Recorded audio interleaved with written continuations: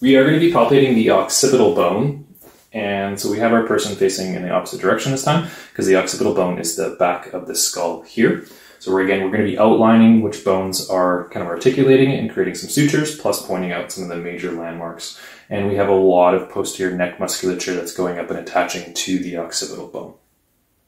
So we've just gone through in previous videos that where the parietal bone meets this occipital, but again, I'll just quickly, we're going to roll her head back this direction here.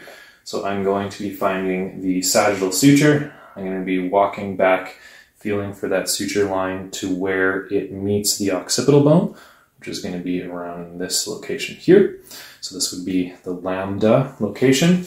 And then this lambdoid suture is going to be separating where the parietal and the occipital bone meets. So that occipital bone really is this posterior kind of cap aspect here.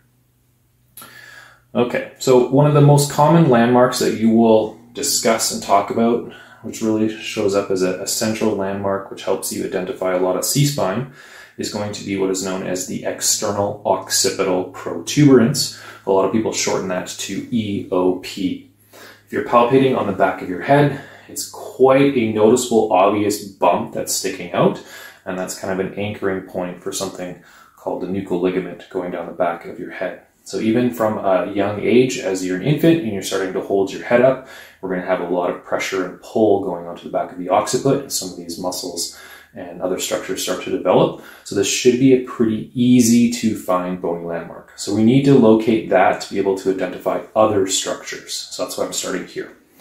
One of those muscles known as trapezius, that's going to be again one of its common attachments. Now what I'm going to do is I'm going to slacken her head a little bit by rolling it back, and then I'm going to sink in below that EOP, external occipital protuberance, and walk down the skull. And it's going to be hard to determine, but this is a bony landmark known as the external occipital crest. So this is again for your ligamentum nuchae or nuchal ligament.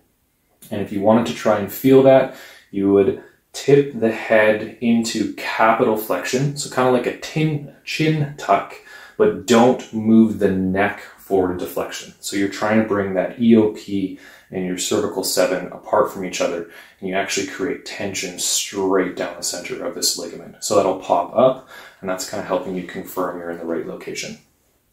The next bony landmark that's really common and a multiple muscle attachment is known as the superior nuchal line. So if I find my EOP, I'm going to go off lateral. And if you can kind of envision a large M shape, this bony landmark goes slightly superior, very lateral, and then it's going to head inferior lateral towards your mastoid process. So right in here, mastoid process right behind the ear. So the superior nuchal line.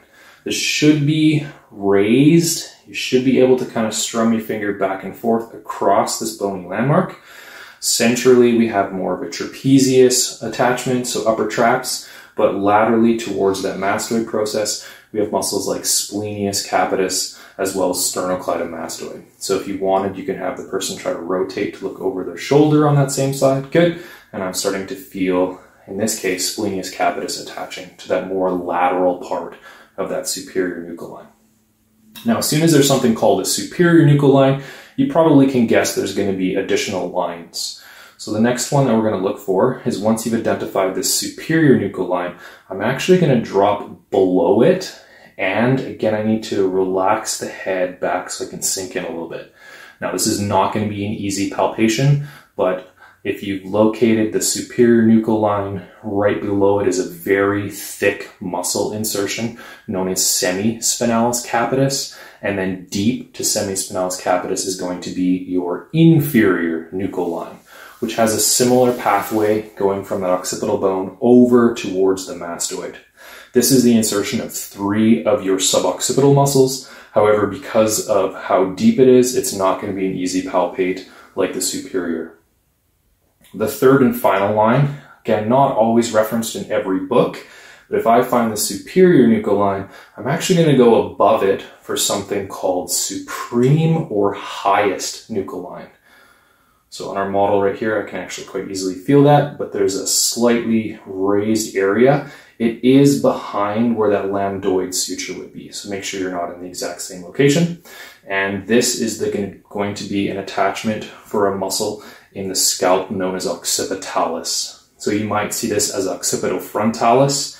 However, this musculature is controlling some of the scalp's movement. So you can, on some individuals, see if they can raise their eyebrows and the scalp would move posteriorly if they're able to contract this occipitalis muscle. Okay, so we have the external occipital protuberance and 3 nuchal lines for this occipital bone. And there are a few other small bony landmarks, but a lot of them are actually internal. So for the most part, we're going to leave it at that for the occipital bone landmarks.